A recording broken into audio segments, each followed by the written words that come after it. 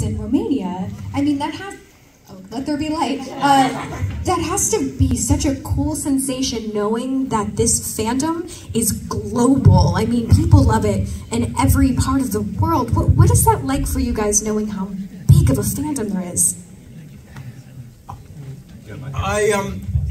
I didn't know these books, you know, I knew of them, I didn't, but I hadn't read them before the filming began. And one of the great joys for the last 20 years now has been meeting people who the books changed their lives. And now the films changed their lives. And the films, I think, are a very honest, genuine attempt to tell the books. They were created by people who loved them.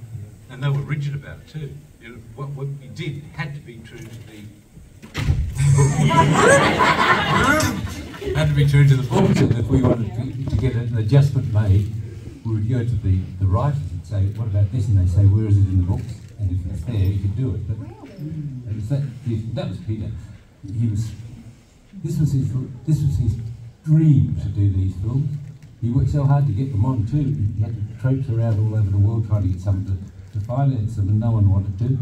And he finally went into New Line Cinema in Los Angeles and said, "Who's the pitch again?" And the fellow said to him, "So you want to make one of these films?" And he said, "Yes." "Why don't you make all three of them?" That's how it came about, because they figured it would be cheaper to do it that way. And, it was the first trilogy, right, to be shot concurrently all in a row, correct? I believe so. Yeah. And initially, it was when it was with Miramax, it was going to be 2 films. So they cut halfway through the 2 towers. And that had never been the intention, but it was, you know, the bosses were saying this is what we're going to fund. So when it all changed and New Line stepped in, then it truly became. And I think it is perfect as 3 films. It needs to be 3 films. I think so too. Yeah, for sure. And they were very supportive, weren't they? The whole everyone supportive of it. But it deserved to be supported. And Jackson just was on fire. He was on fire. What was his style like as a director? Well, should we do a caricature? Nah, it's just amongst us. Yeah. Look, he was. He wore shorts in the middle of winter. In New Zealand, this is. I mean, it's crazy. And he waddled a lot. And whenever you do something, you say, "Yeah, do it again." Do it again. I had one scene. Anyway, I had to fall backwards onto the stairs, and so I did the actor thing, you know, protected myself going back. He said, "No, you look like an actor." I said, "Okay." And so then the art department, sweethearts, they brought out some padding, so I wouldn't hurt myself. I thought, "You get rid of the padding, make it real."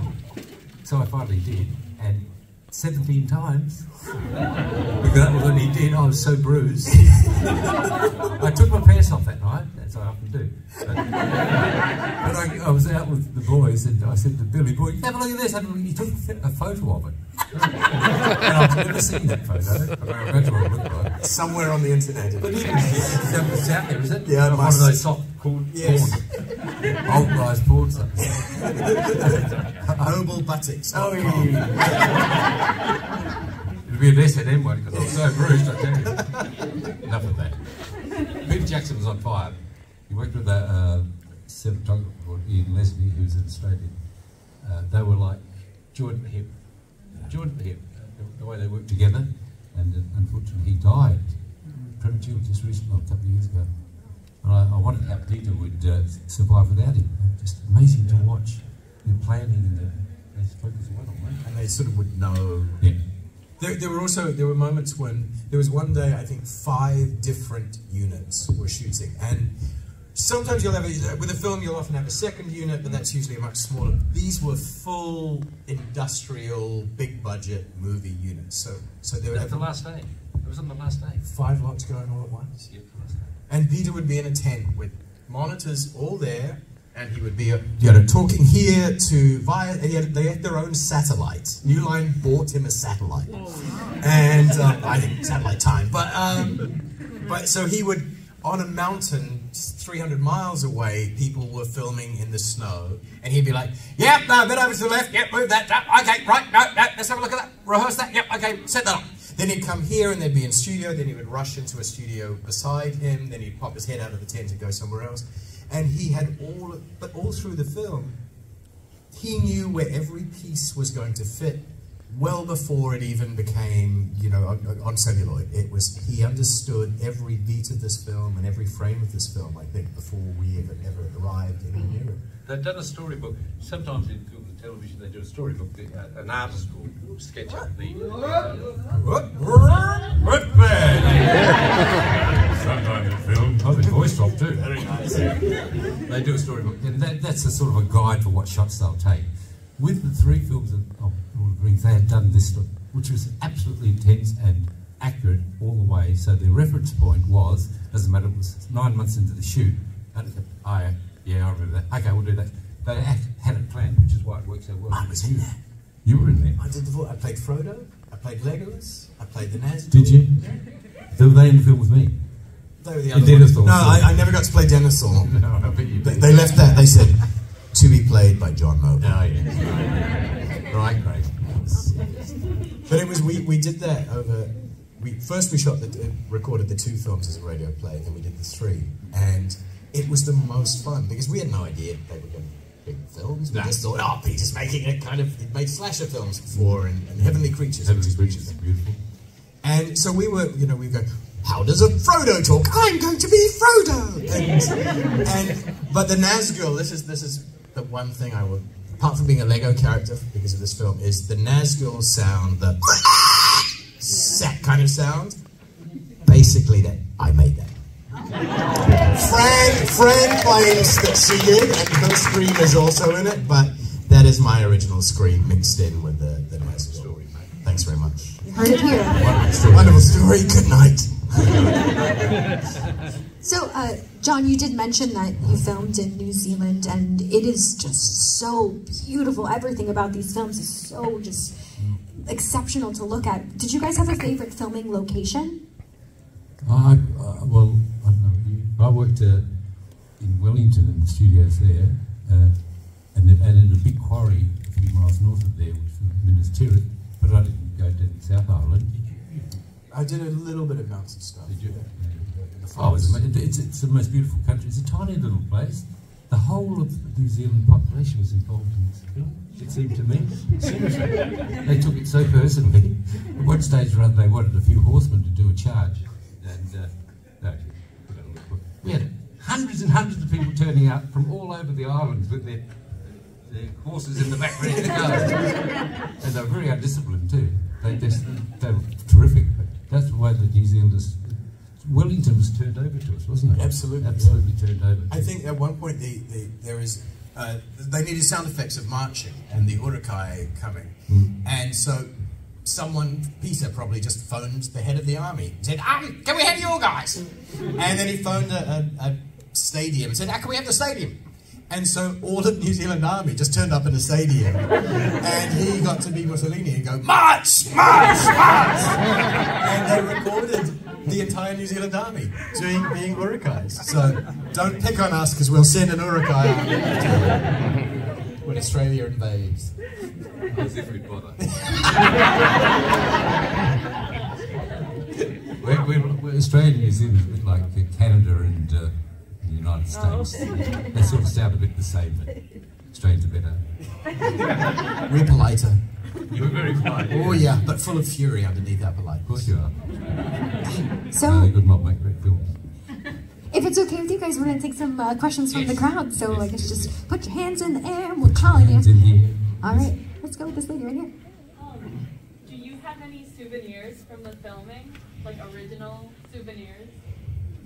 The only thing I took was a pair of ears that I was given, and they are rotting and mouldering and festering, quite possibly evolving somewhere. I have no idea. Sounds like a scene from Fringe. We actually grew an ear once.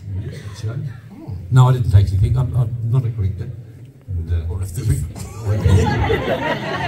I did take a pair of sunglasses off a set once. I still think about that. Joshua Jackson's going, oh, my eyes. No, but a lot of people did, and somehow or other, those belong to history, a lot of those things now. I mean, anything I would have taken went on tour with the touring exhibition of the show. So there's nothing I would have taken. Happening. I think is it all. I think it's all in a museum in Los Angeles now. Is that what it is? Yeah. Yeah, I know my sword's there in my costume. That's cool. That's cool. There's a fellow. Our sweat is in a museum, John.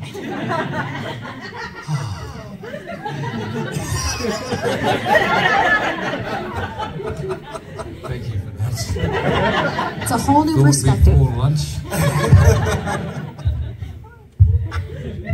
Yes. Apart from the characters you play, is there a specific character that's like near and dear to your heart? I love the Merry and Pippins. I love those two boys because they don't. They're sort of on the side of things. They're not running the main mission, but they are such the heart of what little hobbits are.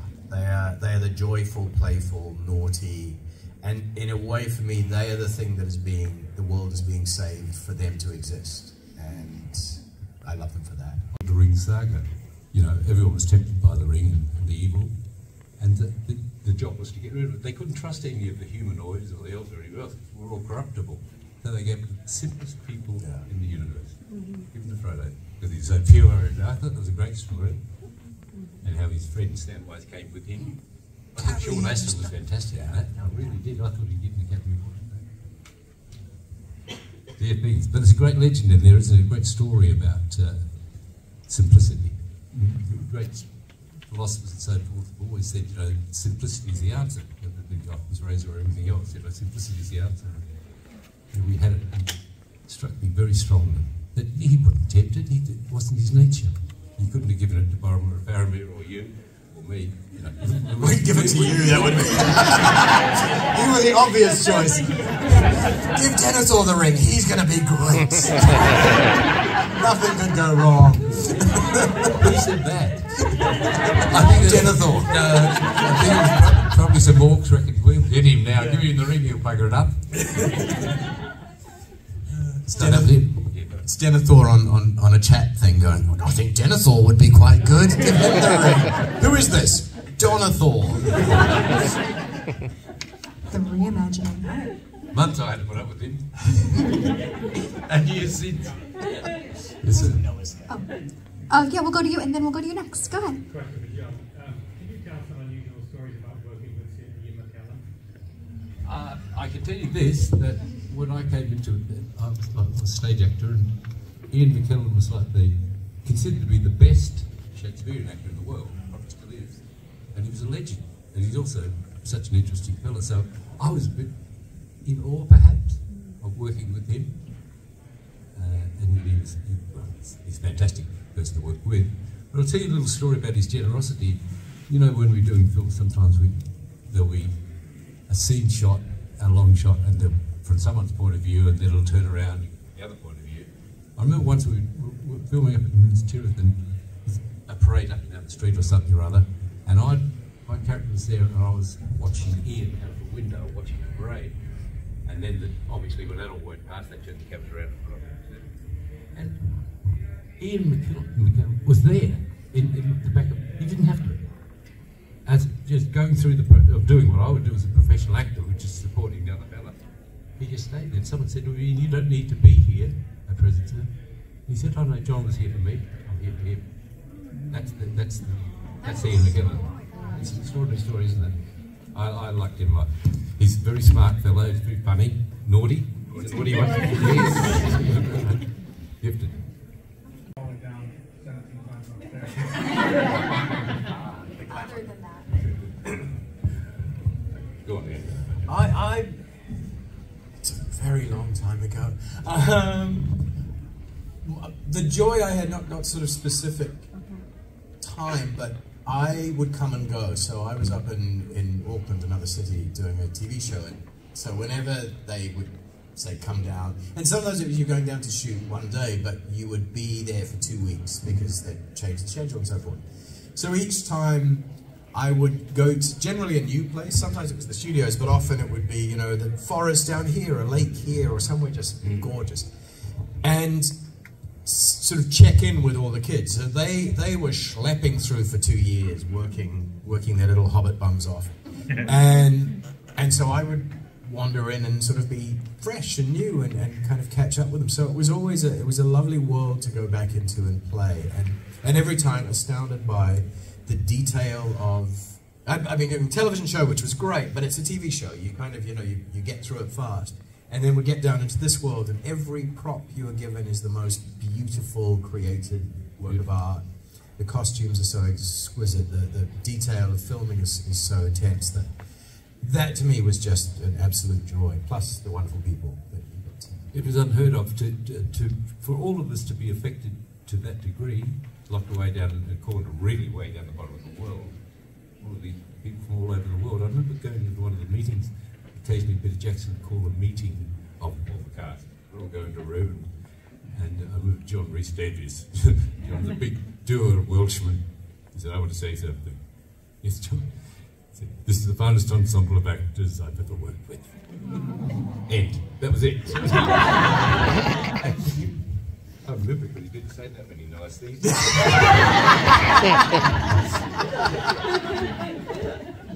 That's the way I felt, and I could recall, this might be a secret, but in the whole process of Lord of the Rings, I can only remember one person being let go of, as it was. It was an actor who didn't want to do what we all had to do, to prepare, and he said, "Oh, I don't have to do that," so he wasn't there next day. That's Peter's attention to detail, though. You had to be ready. And speaking of great stories, I'll come back to you. What it is? Especially myself. I'll come back to you. I'll take the story. Yeah. On the corner. Okay, so the scene that you're eating, was that the director telling you to eat like that, or did you just do that all on your own? Well, no. Yes. It's a whole question for you. We were setting up this big scene, huge scene, and Jackson gripped everywhere. We were running to get ready, and the art department brought out a plate of food for me to eat during the scene. But of course, being film, you have to. There's a lot of shots, so you have to get it right every time for continuity purposes. I was sitting up there and I was going through the dance routine 1, 2, 3, 4, 5. That's what I did. And at one stage, Jackson was looking through one of the many monitors and he saw me squirt a bit of raspberry juice out of my face. And he came running out, waddling out, very excited. He said, "Can you do that again? Can you do that again?" And he liked that bit. So I said, "I think so." So we stuck a tomato in there. And, yeah, one off again, So that's how that came to be. And of course, it turned out to be one of the high points. High points of the show. It's so gloriously greedy too. Yeah. It's just like a need to own and assume. It's true, Craig. But what they also did in that glorious thing that it was then they put the soundtrack in there and they amplified the sound of crunching and everything, which I didn't do, I tell you.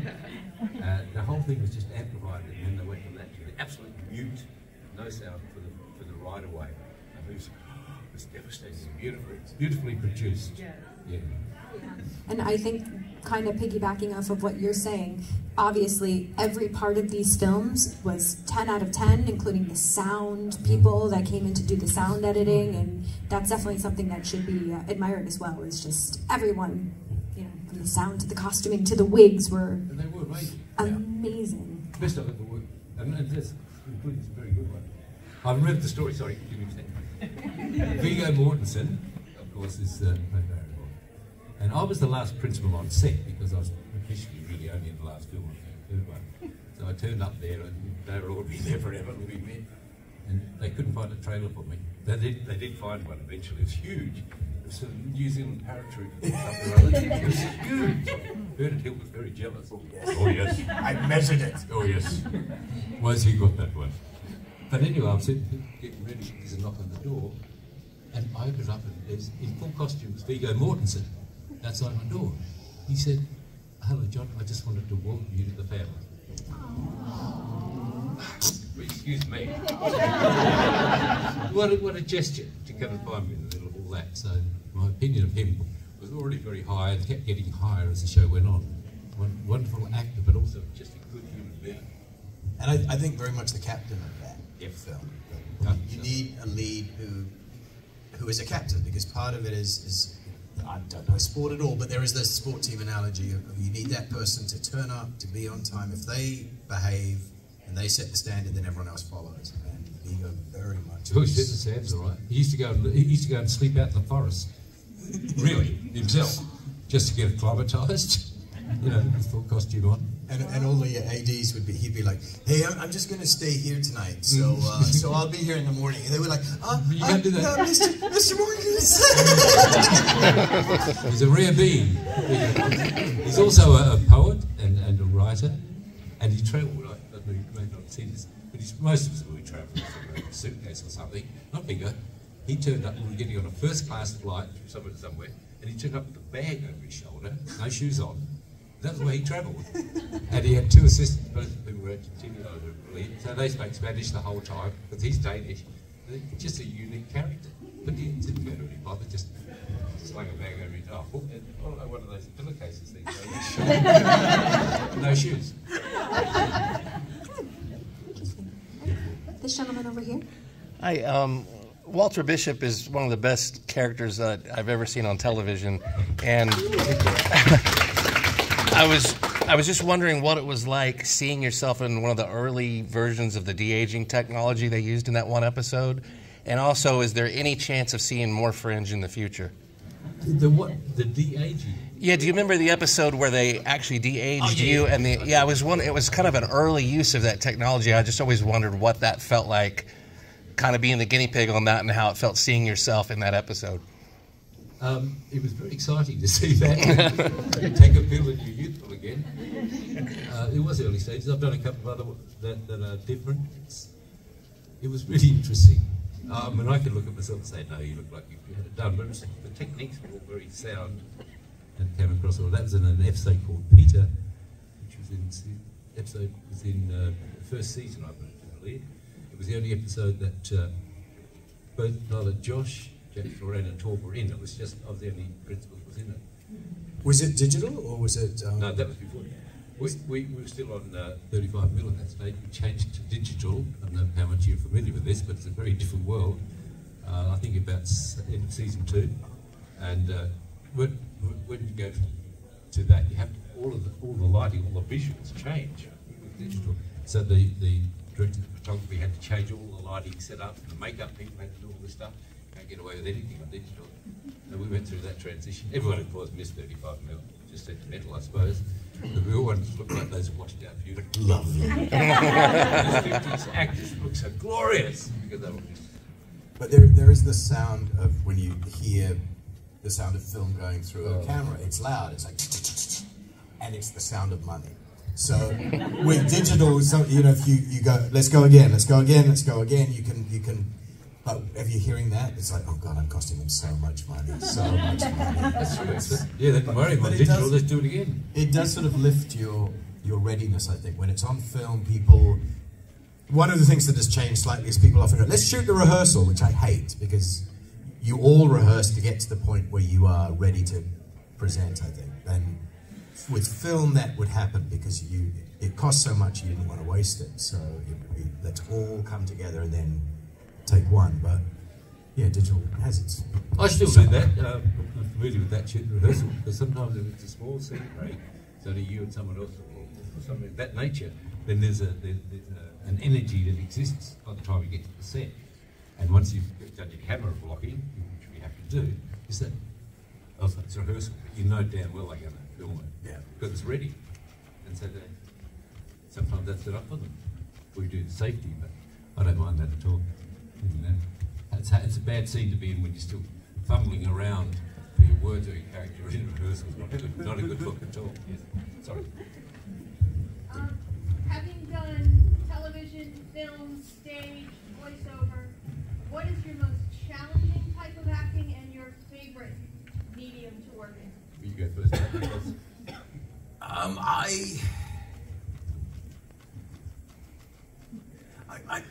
I still find the most challenging thing I find is playing an American. I get better, I get closer and closer to it, but I still find that there are other accents in the world I feel very comfortable in. America is, it's still difficult. The place I love the most is when you're in a television show and you are a group and you're working and you get the pleasure of 6 months together or longer sometimes. And for me, it's the carnival folk. You get to be part of a crew and a large dysfunctional family, and you get to make a show that hopefully you all love and care about. And to me, that is the happiest, most joyful place to be. I concur there. I like television because of its things you've described there, and also I'm kind of a little bit speedy, a bit ADD, so I don't get on with things. I love the pace of it. You know, it's so fast, and there's no time to rehearse really. Usually, so they go, "Fuck it, let's do it." And so it's always exciting. You get a spontaneity about it, and what you talk about there, the comradeship that exists, and the little petty fights that go on sometimes. Not with people like us, but some others.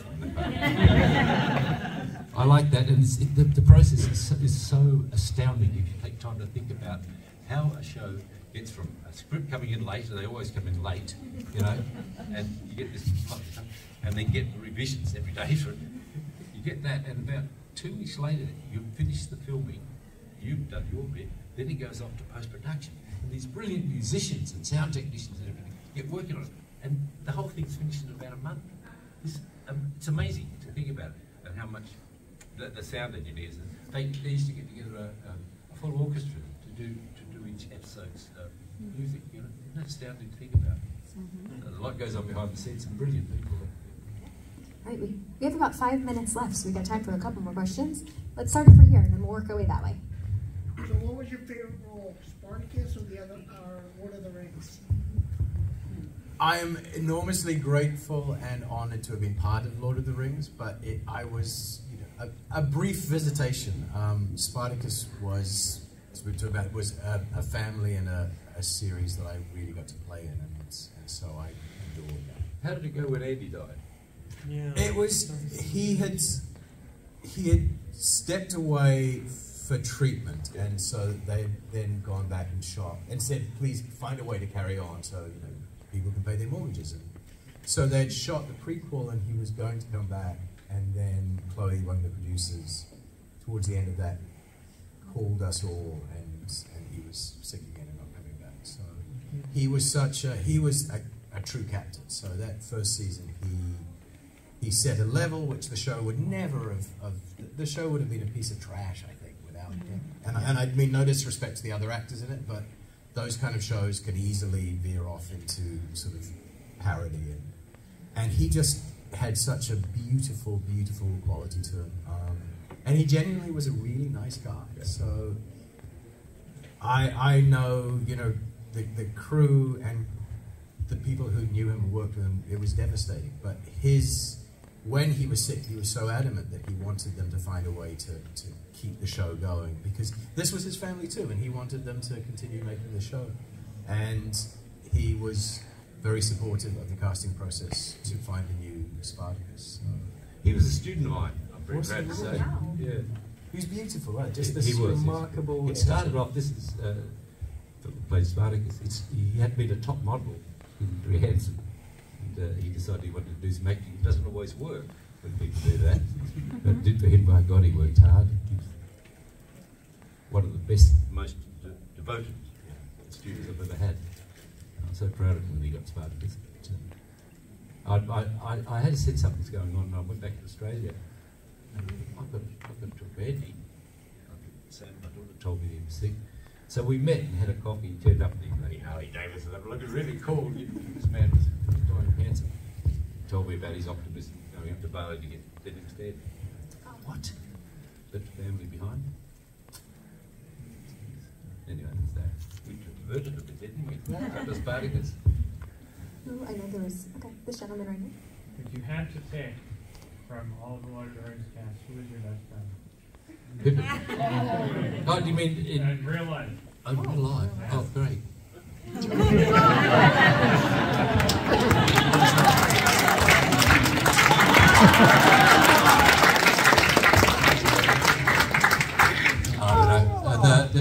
was like, as Greg said, it was like a big family.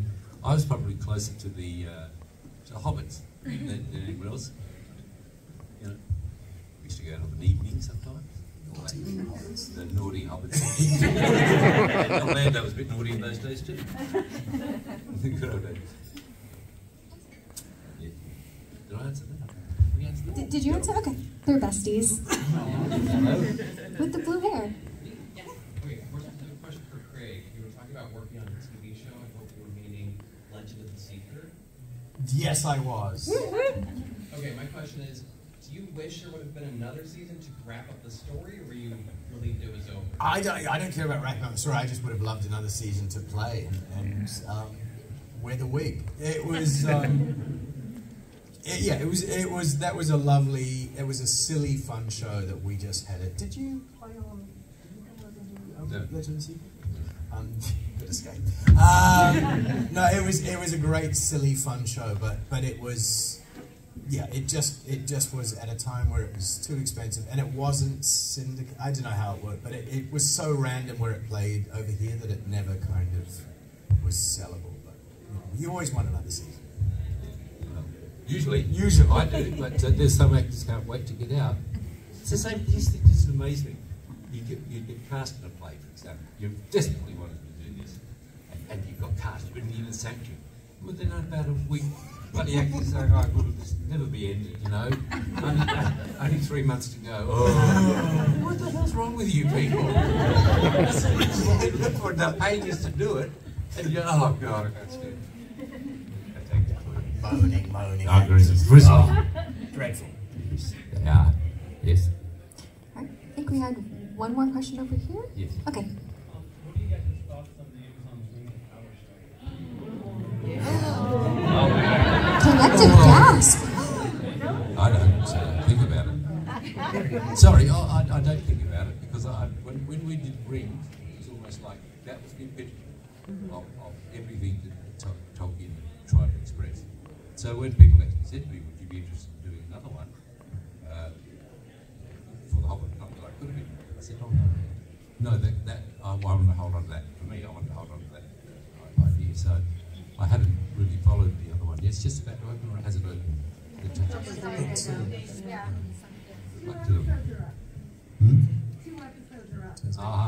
The clips I've seen, I think it looks utterly beautiful, and I think they've painted the world. The world feels very similar visually, and I think it looks great. I was talking to someone earlier today that watch it and then make a decision. There is a tendency of internet which does kind of break my heart of like piling on stuff before it even happens. It's like just give it a chance, watch it, and the story belongs to everyone. It was put out 100 years ago, and you know, and people hated Peter for doing it. They were jumping on him at the beginning. It's let them tell their story, and you might not like it, but there's going to be people who fall in love with it in a way that you fell in love with Rings. So, I promise you, I'm not working for Amazon, but a whole lot of a vast amount of people put their hearts and love and time into this thing. So I want to watch it and make a choice rather than having a strong opinion before I know anything about it. Good. I think that was our. Oh, okay. Let's ask final question. Go ahead. You got to play yourself, playing your character in Lord of the Rings in an episode of Legends of Tomorrow. Yeah. What was that like? That was like. It was the weirdest thing. I don't know if you know Legends of Tomorrow, but I was doing the voice of Moloch, that big bad, and at one stage or other, there's something that happened within the story, and I'm trying to work out whose voice that was. And one of the cast members was watching Lord of the Rings.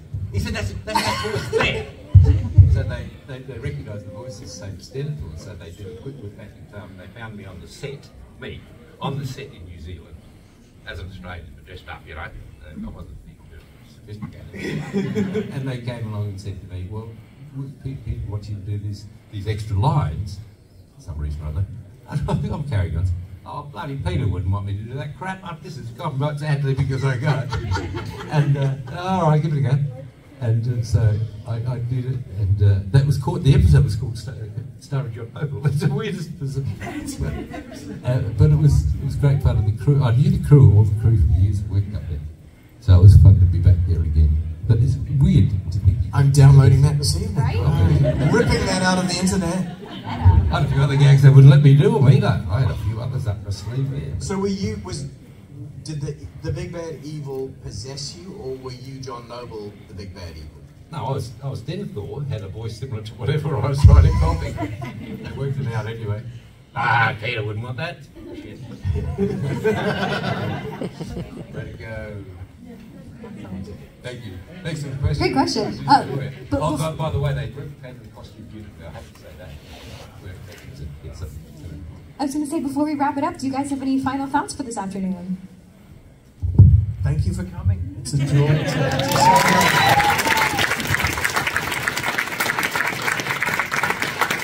I agree with Craig. It's actually lovely to do it with you too, mate. But I must say, I didn't think it would be, but you know.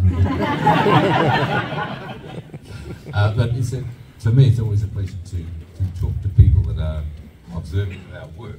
Believe it or not, particularly in film and television, you don't get any feedback. It's not like doing stage.